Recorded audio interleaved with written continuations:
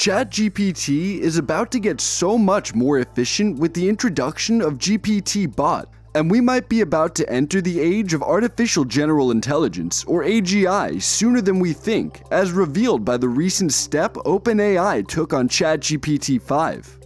This and more will be the focus of this video, so sit tight and enjoy the ride. GPTBot is a web crawler developed by OpenAI, which has the sole purpose of sourcing information to help models like the ChatGPT-4 to generate more accurate content for users. We all know that one thing that made Google Bard stand out over ChatGPT initially was access to information on the internet. So OpenAI has created this chatbot to browse through the internet and collect text data from various web pages to help optimize generated responses. This update certainly won't be available for the ChatGPT 3.5, and so we expect to have this only in Model 4 and now possibly ChatGPT 5. This addition will play a critical role in enhancing the performance and capabilities of OpenAI's advanced language models. This period of optimization is really getting more interesting, and I have no doubt that we'll be having a lot more interesting platforms to work with soon. Now, you might be wondering how exactly the GPT-bot works, right? GPT-bot has been described as a privacy-aware crawler that scrupulously filters out data sources that violate the privacy of individuals on the internet and other policies. People have been worried about what will become of user privacy in this age of AI, since we have a very large amount of private data all over the internet, which can be really detrimental if access isn't regulated. Well, the GPT-bot has been designed to reorganize and avoid sites with personal data. This goes to include any website that requires user login before granting access. A development like this will definitely see a wider acceptance of AI-powered systems in carrying out official duties, as there have been reservations on how protected privileged information can be from these platforms. They'll basically be allowed to view what you want them to, as the power to control access even extends to website owners. If you own a website, you can choose to restrict or limit GPT-bot access. And I've identified two ways that you can effectively block the GPT-bot from accessing a website. The first is through the robots.txt file, and the second is by using a firewall. A robot.txt file is basically a text file that tells search engine crawlers and bots which parts of your website they're allowed to access, or whole websites that they can't have access to. To apply the command that will block the GPT-bot, you'll have to add the disallow / to your robots.txt file, and this should be able to stop the bot from accessing the site content. And if you'll prefer to use a firewall, you'll have to add the IP address range for GPT-bot. Firewalls are software programs that control incoming and outgoing network traffic. You can use a firewall to block specific IP addresses or ranges of IP addresses. To block the GPT-bot, you can find the IP address range for the GPT-bot and add it to your firewall's blacklist. The IP address range for the GPT-bot is constantly changing, so you may need to update your firewall's blacklist periodically for it to continue protecting the site.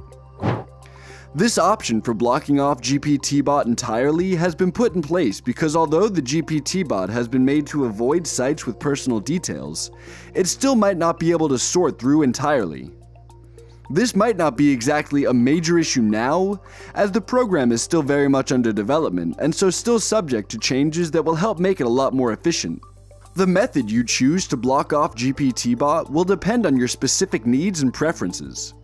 If you only want to block the GPT-bot from accessing your website, then using a robots.txt file is a simple and effective solution. However, if you want to block other bots or restrict access to your website in other ways, then using a firewall is a more powerful option. It's important to note that blocking the GPT-bot may also block other bots that are used for legitimate purposes, such as web crawlers used by search engines. If you're not sure whether you should block the GPT-bot, you should consult with a security expert before moving forward with any plan. Also, you have the option of granting partial access to the bot. According to the details on the website, custom access can be done by typing gptbot allow /directory-1 / disallow /directory-2 / in the directory. and this will automatically set custom access to your website. Despite the possible shortcomings, there's still some obvious benefits to the GPTBot. GPTBot is currently still under development. When you visit the OpenAI website, you'll be able to see more details on this. For any LLM out there, having a huge repository of information like the internet is very necessary for overall efficiency and accuracy. And this is what the users will be getting with the integration of GPTBot. It can help to improve the accuracy and performance of language models. Also, there's an obvious advantage of heightened privacy with this integration. It can help to make language models more privacy aware, thereby making the internet a lot more secure for user information. As for the limitations, we all know that when this is released, it will definitely not start functioning optimally. But with machine learning, its capabilities are expected to increase a whole lot more over time. Overall, GPTBot is a promising tool that can help to improve the performance and capabilities of language models. However, it's important to be aware of its limitations before using it. Again, although with no official announcements from OpenAI itself yet, it seems that the ChatGPT-5 is upon us. This was made known by the patent application that OpenAI submitted for that version of ChatGPT, seeking to get rights in certain features. This was made public by trademark attorney Josh Gerben, who shared the news on Twitter on July 31st. And according to the content of that patent, this might just be our step into artificial general intelligence. We'll be talking about these features soon.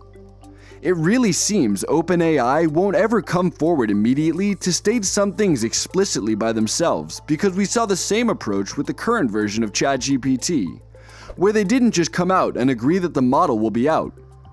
It might just be that they still have some tests to run.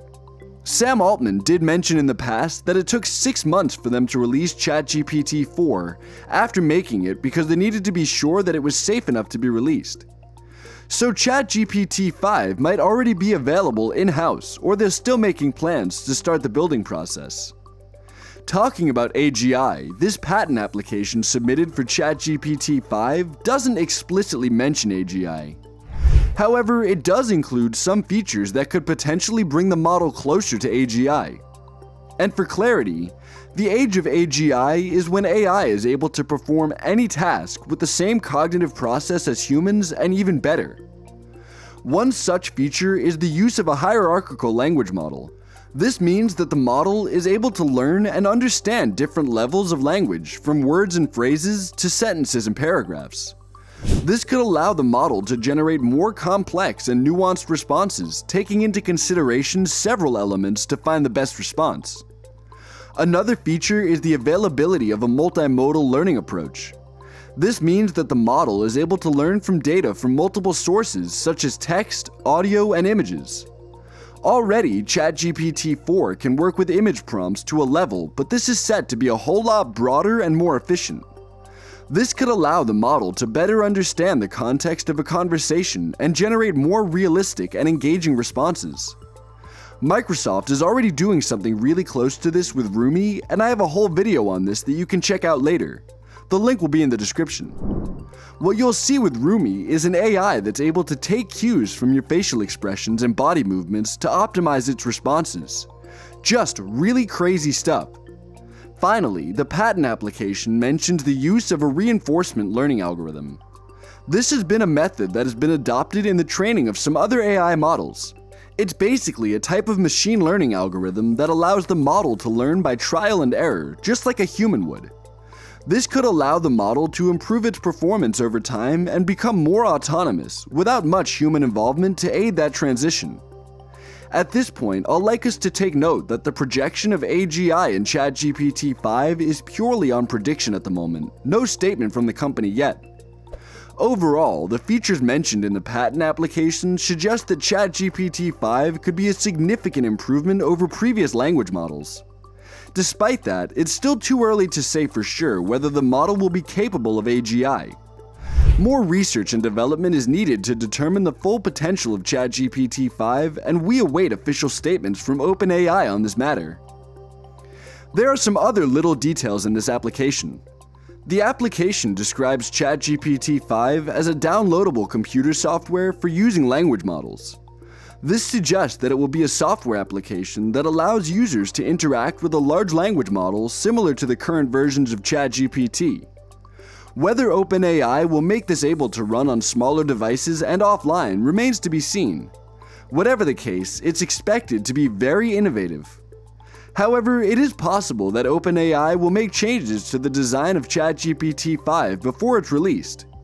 They have said they're committed to safe and responsible AI, so it's possible that they will make changes to the model to reduce the risk of harmful or misleading outputs. Until more information is released, that'll be all on this video, and I'll bring the updates to you as they come.